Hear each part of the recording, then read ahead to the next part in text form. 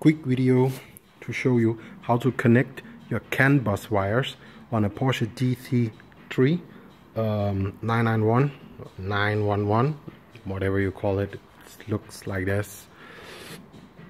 When you want to use Racelogic video vbox and want your video to display how much pressure you are forcing on the brake pedal and on the gas pedal, and how much your RPMs are, what gear you're in, stuff like that, you need to hook up to your CAN bus.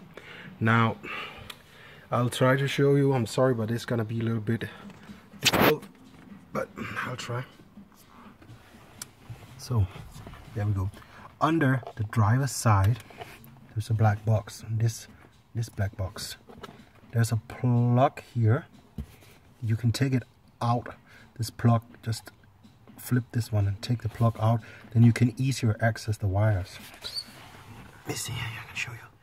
The wires are these wires you need here, and they are like curled in sets of two and two. What you're looking for is orange wire with a black stripe and an orange wire with a brown stripe.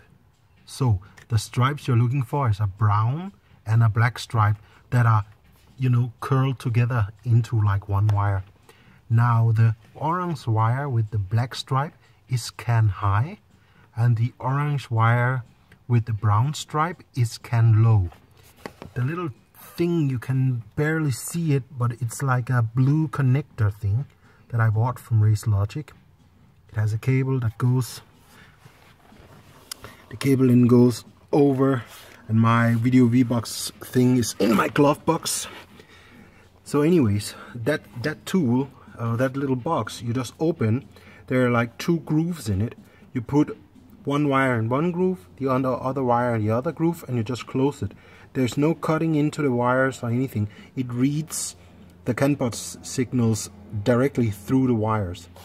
Now, it took me a hell of a long time to find out this information. That's why I'm making this video, so that when other people have the same problem or want to do it, you at least get some information.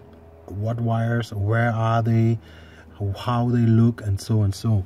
So yeah, I hope somebody can use this video, and yeah, if you need more help, if I can help you, you can write in the comments or something, and I'll try to help you more.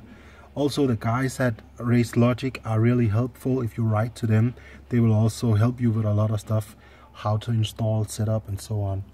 Thanks guys, bye.